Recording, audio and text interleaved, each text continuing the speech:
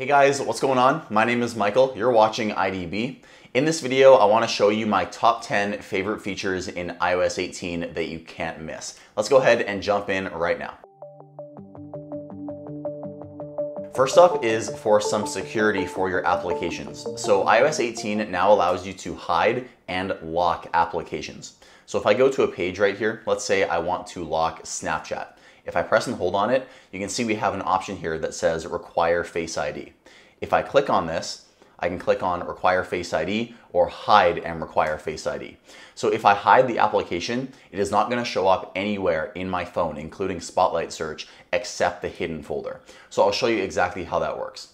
I'll click on hide and require Face ID. Then if I click on hide app, you can see Snapchat is no longer showing up in my phone. If I go ahead and search for Snapchat, it doesn't even show up, as you can see. However, if I go into my app library, at the very bottom, you see we have hidden. If I click on this and then scan with Face ID, you can see Snapchat now shows up. If you want to get this out of your hidden folder, all you have to do is press and hold, and then click on Don't Require Face ID, scan your face, and then it'll show up again when you search for it on your phone, just like this. However, I think the way that most people are going to use this feature is simply locking the app but not hiding it. So if you press and hold, then click on Require Face ID, then just require Face ID but not hide it, you can see it's still going to show up on your home screen, but when you try to open the application, it's going to require Face ID or your passcode. Next up is for the lock screen. So iOS 18 brings a much requested feature, which is for these toggles on your lock screen. So these are actually customizable now. So how do we do this? Well, on our lock screen, if we press and hold, then click on Customize, then press on our lock screen, you can see that these toggles are actually now clickable and we can change what these are. So say for example, I want to change the camera shortcut. All I have to do is click on the minus button. Then I can click in this blank space and I can choose any toggle I want. So let's say I want a shortcut to my calculator. I can click on this right here, then click on Done. Now, as you can see right on my lock screen, when I press and hold on this toggle, it's going to go ahead and open up the calculator instead of the camera. I think a lot of people are going to want to change this toggle because in iOS 18, you can still swipe to get to the camera. So it doesn't make any sense having a redundant camera toggle at the bottom right-hand corner. Also for me, I have the 15 Pro, so I can simply press and hold my action button, which I have set up for the camera. So I think a lot of people are going to want to change these toggles as they can access something a lot faster.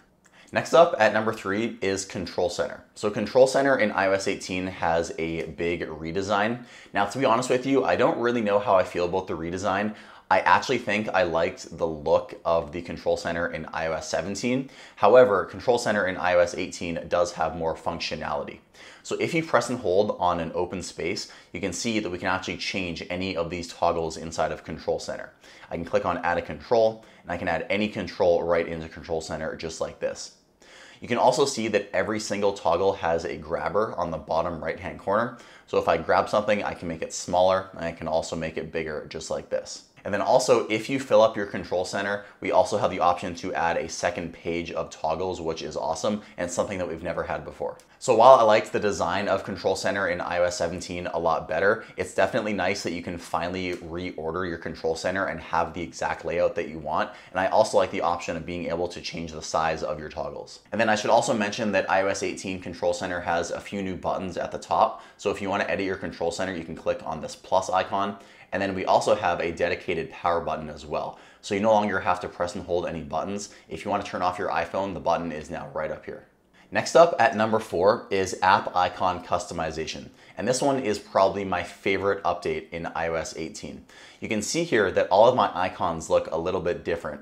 And that is because iOS 18 now supports dark mode icons and even some more customization for the icons. So I like keeping my iPhone in dark mode, and I like having my icons dark like this. I think it looks really, really sleek. I'll show you exactly how you can customize your icons. So if you press and hold in blank space, then click on the edit button on the top left-hand corner, you'll see that we have a few different options. What you want to press on is Customize, and it's going to bring you into an option here at the bottom of the screen that lets you change all of your icons. So the first thing is you can simply choose if you want to have the labels turned on or off. And that is decided by this small or large option. So small is going to have the labels on, and if you choose large, it's going to turn off all of the labels for your apps, and it's going to make your home screen look a little bit more clean. For me, I think these icons look a little bit too big, so I'm gonna keep it at small. But you can also see we have different options to change how our icons look. So we can have the classic light mode icons. We can have dark mode.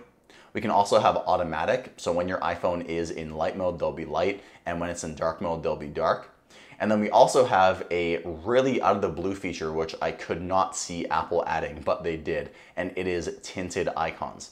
You can see here all of our icons and widgets are now able to be tinted any color that you want. So if you want your icons to be neon green like this, you can actually do that. We also have a color picker. So if you want to select a specific color from your wallpaper to really match it, you can do that. So if you have been dreaming of an iPhone that has brown icons and widgets, well, you can now have that with iOS 18. But for me, I really don't like the look of this. I think I'm gonna stick with my dark app icons. This is really, really nice. Apple has redesigned a lot of their apps to look a lot better in dark mode. And also, Apple is doing something really cool with third-party application icons. So developers are gonna have the option to add a dark mode icon for their application when iOS 18 comes out. However, Apple is actually doing something where it can make the icons dark for you, even if the developer hasn't updated their application. So you can see here my Skip the Dishes icon. You can see it has a black background and an orange logo. Also my WestJet app and my Credit Karma app. None of these have been updated for iOS 18's dark mode, but you can see all of these icons actually have a dark mode now. So it's really nice that you're gonna get that continuity if you have the dark mode icons turned on, because if you have some icons that are dark and some that are light, it kind of ruins the experience. The next feature I want to show you is for the calendar application, and there are two things inside of Calendar that I love. So the first thing is you're now able to see your entire month and events within each day when you're looking at the month overview. Before in iOS 17, you would simply see the month, and if you had an event on that day, you would simply see a single dot, which was horrible. For iPhones that are this big, you can see that the phone is definitely capable of showing what events are happening on each day. We can also zoom in, so if you want to see more detail, we can zoom in and we can zoom out just like this. And as you do this, your phone is giving you nice haptic feedback. You can see that if you zoom out too far, it's not going to show you exact event details, but it is going to give you color coding based on which events are in each calendar. And then another really great feature inside of the Calendar app is reminders integration. So if you click on add a new event, you can see here that we have an option at the top to change it to a reminder. So if I just call it something random and click on add, you can see that if I go to this day, it is actually in as a reminder instead of an event. So I think I'm never gonna use the Reminders app ever again, simply because this kind of brings the two together. And then this is also backwards compatible. So if you have added any reminders inside of the Reminders application, those will now show up inside of Calendar, and you can check them off right from inside the app just like that. Next up at number 6 is improvements inside of the Messages application. The first thing is iOS 18 now supports RCS. As you can see here, I have a messaging thread with one of my colleagues, and it says text message /RCS, which is fantastic. So RCS is pretty much bringing rich communication to people that don't have iPhones, which is fantastic. So you're gonna get a bunch of new features with RCS, such as read receipts, typing indicators, and much higher quality media. So I don't know why it took Apple so long to add RCS support to the iPhone, probably because they're trying to force people to use iMessage, but it's really nice that we now have support for RCS, so when you are texting your green bubble friends, the experience is going to be a lot better. And we also have a bunch of new features for iMessage itself. So the first one is text effects. So as you can see here, you're actually able to animate your text. As you can see on these two bubbles up here, they can actually bounce and they can explode. It's kind of a fun way to add a bit of life to your iMessages. And then another really cool feature in iMessage in iOS 18 is support for satellite messages. So if you are out of service, you're still going to be able to send an iMessage or a text message using a satellite. So Apple has been expanding their satellite services a lot in the last few years. So it started out with emergency SOS via satellite, and they also allow you to send your location via satellite. And now Apple is allowing you to send iMessages and text messages over a satellite service. I assume Apple is eventually going to start charging for this service, although we haven't heard word of that yet. But it's really nice that if you are out of service and out of internet, you can still send a message and you can still reach your friends and family. iOS 18 also allows you to tap back a message with an emoji. You can see here it also has redesigned the tap back menu, but if you swipe, you can choose any emoji to choose as a tap back.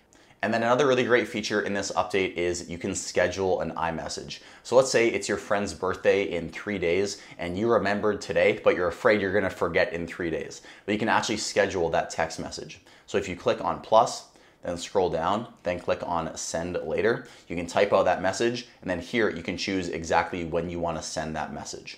And then really quick, this isn't an iOS 18 feature. However, I figured I'd show you right now because a lot of you may not know you can do this.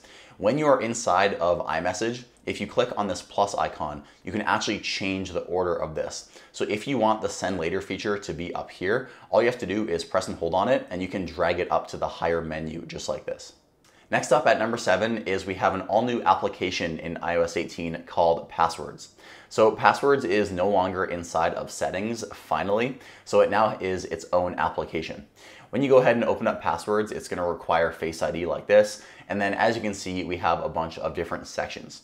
So you can have all of your accounts. We also have passkeys, we have access codes, Wi-Fi, security, and deleted passwords.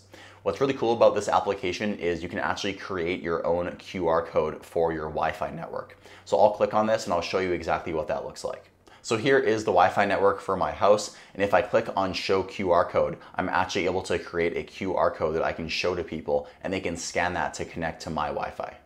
Next up at number 8 is something that Apple is calling Math Notes. So inside of the Notes application, you're able to draw out math equations, and the iPhone is going to be able to solve it using AI and handwriting recognition. So here inside of Notes, if you click on the handwriting button, it looks like a pen. I'll rotate my iPhone horizontally.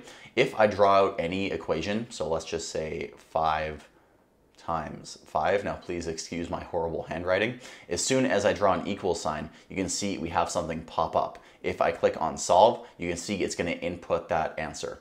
What's really cool is, as you can see, it didn't input the answer in plain text. It actually tried to emulate my handwriting, which is really, really cool. So this is going to work with much more advanced math. It's not just multiplication, addition, subtraction. You can do some really advanced math in here, and the iPhone is going to be able to solve it instantly. And what's really cool on top of Math Notes is iOS 18 supports math everywhere in the system. So anywhere you can type, if you type out an equation, your iPhone is going to prompt you and it's going to be able to solve it. So if I type out a random number and then go times this number, as soon as I put an equal sign, you can see that the iPhone is going to suggest an answer right there. I can click on it and it's going to input the answer just like that. Next up is number 9. This one is kind of fun, it's kind of silly, and I don't know if Apple really needed to add this to iOS 18, but they did, and it is the flashlight. So when you turn on your flashlight, you can see you have a giant new UI pop out of the top of your iPhone, and you can change the width of your flashlight beam. So if you drag your finger in, you can make it more narrow. I don't know if it's going to show up on camera, but here's what it looks like when it's narrow, and if I make it wider, you can see that's what it looks like when it's wider. I think it does show up a little bit on camera. But if you really want to fine-tune where your flashlight is aiming, this is now a new feature in iOS 18. You can also drag up and down to change the intensity of your flashlight as you were able to before. This is one of those typical Apple features where it's over the top and the attention to detail is crazy. But if you want to be able to customize the width of your flashlight, I guess you're now able to do it in iOS 18. So as I was making the script for this video, when I was putting in that flashlight one, it kind of inspired me to have a mini compilation of small features for number 10. So that's exactly what I'm going to do. Number 10 is all of the very small things. And the first small thing is something that is just so Apple, and it is the bezel on the iPhone actually reacts when you press the buttons. As you can see here, as I'm pressing the volume button, it looks like the bezel of my iPhone is moving. Now, I'm actually going to change to a lighter wallpaper so you can see it a little better. So here is a lighter wallpaper, and as you can see, as I press the volume buttons, the bezel is actually reacting, and you can see it going in and out just like that. I actually think that this is more than just a UI change. This is actually hinting at Apple's new iPhone in the future, which is going to have capacitive buttons. So I think we're actually really close to a future where iPhones don't have clickable buttons. They're actually just capacitive, and we're gonna get that little animation on the side of the iPhone when you press it instead of getting an actual click. But I guess now on my iPhone 15 Pro, I kind of get the best of both worlds. I get the actual button click, and I also get the animation on the bezel. Another little thing is for the clock application. So when you start a stopwatch and then go to the home screen, your stopwatch is now gonna show up in the island, which is really convenient. Another really small feature is for widgets on the home screen. Just as you were able to edit your control center options and resize them, you can actually do that on the home screen as well with your widgets. You can see here that we have a grabber on all of our home screen widgets, and we can actually change the size of them without removing the widget. This is gonna make customizing your home screen a lot better. Another new small feature in iOS 18 is something called Music Haptics. You can see here inside of the music application, when you have it turned on, it's gonna show you that it's turned on right there. And essentially what this feature does is it vibrates your iPhone's haptic engine to the tune of whatever song you're playing. And because the haptic engines inside of iPhones these days are very, very precise, it's gonna feel really, really cool. So I have the volume turned all the way down on the song just for copyright issues, but as I'm holding my phone, the vibration I'm feeling is so unique, and I think when you have music playing at the same time as this, it's gonna make for a really cool experience if you're playing music and holding your iPhone in your hand. However, I do think that this is still just an accessibility feature. Inside of settings, it's here inside of accessibility. If you scroll down a bit, you'll see Music Haptics is right here. You can also get a little sample of it inside of settings as well. And you can also choose to turn it on inside of Control Center as well, and it does have its own widget. All right, this next one is definitely a little change. It's tiny, but I think you guys are going to like this. Inside of settings, your camera settings are accessible way faster. In iOS 17, you would have to do a ton of scrolling as soon as you opened up settings, but as soon as you open it up now, you can see that camera options are available as soon as you open up the application. I think Apple finally realized that people are changing their camera settings a lot more, so they added it to the front page of settings, and it's a lot faster to access now. And then you're also going to notice this theme across all of iOS 18 settings. You can see that the entire app itself has been reorganized, and it's in fact a lot shorter now. So if you want to change any setting for a specific application, everything is at the bottom, and you can click on apps right here to make any specific changes. But the final little feature I want to show you in iOS 18 is inside of battery. When you click on battery, you can then click on charging, and you can see we now have a charging limit. So you can choose any limit in 5% increments between 80 and 100%. So if you are someone who really wants to preserve the battery health of your iPhone, you can choose to bring your charging limit all the way down to 80%. This would be a good idea if you rarely have your iPhone around 10 or 20%. I guess it wouldn't really matter then if your iPhone never gets fully charged. And if you never fully charge your iPhone, it is going to be better for the longevity of your battery. So if you're someone who doesn't use your iPhone that much, I'd consider using this. However, for me, I'm someone who uses their iPhone quite a bit, so I'm going to keep this at 100%.